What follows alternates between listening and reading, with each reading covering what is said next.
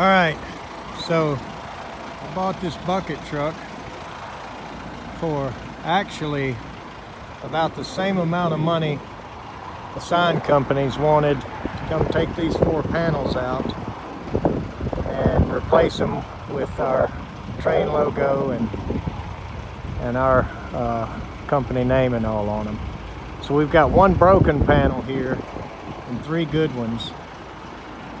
So we're going to use this bucket truck for a few months, get everything fixed here, get the back buildings painted, roof coating that goes on that back metal one back there, all this sign work, take the other signs down, and then I can probably sell the truck for as much as more than I paid for it. So let's get up there and take a look at the signs and see if we can teach ourselves what those guys are doing to take those panels in and out. You know, I see them flopping in the wind up there now, so, you know, rattling inside the frame.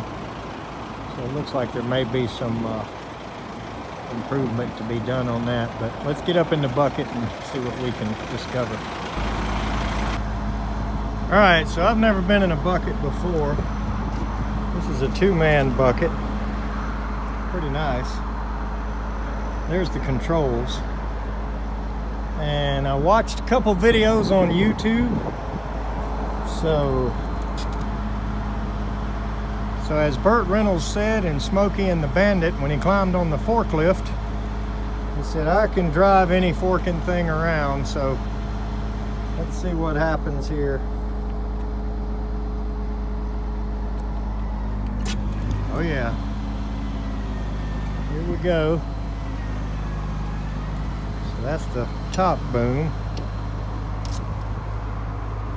Let's get over here and figure out how to turn it and everything else. So maybe I better use both hands. All right, you sure can see everything from up here.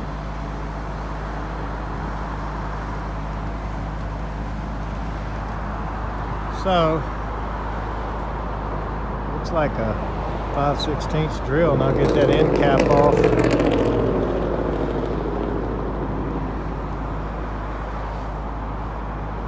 Somebody's been working on them already. So let's go grab our drill and see if we can slide them out and see how heavy they are. And those panels look pretty rough once I get up close to them like this. We may just get new ones, but we'll go ahead and get those out anyway.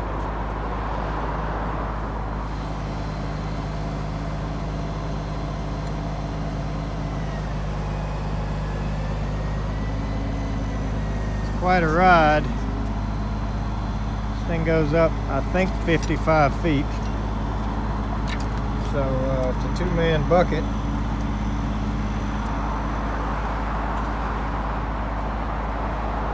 But it'll definitely get the sign work done and take care of all these lights and stuff that we've got. Might need to clean this thing up a little bit. Maybe have a mechanic look at it, but we got a good deal on it, so I think we'll use it. Yeah, it looks easy enough. Looks like this top panel is all one piece, so these end caps here, they come off, and I guess you slide the panel out. Looks like it might get kind of heavy to slide it out long ways, but watch a couple more YouTube videos and see what the sign guys do and go from there.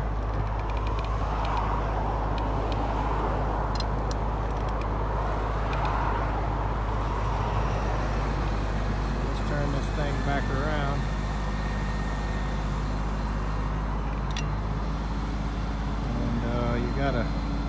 Gotta land it on that little fork down there above the hood there.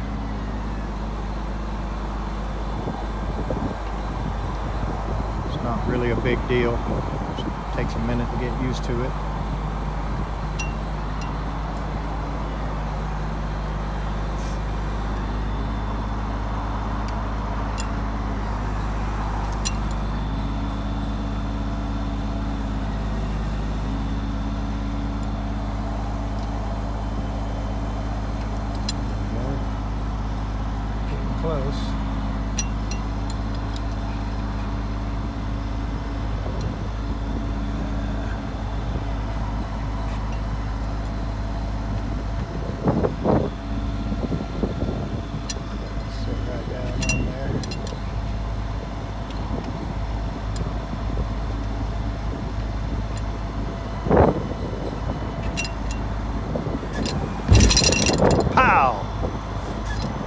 sensitive on the control there. You gotta learn to just barely move it.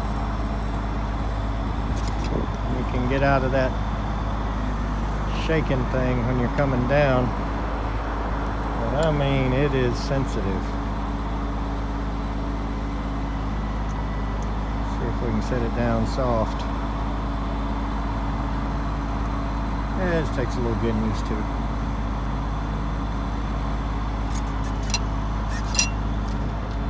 Good deal. All right, so let's get out of here and watch a couple more videos and see if we can learn anything, and we'll get them out of there.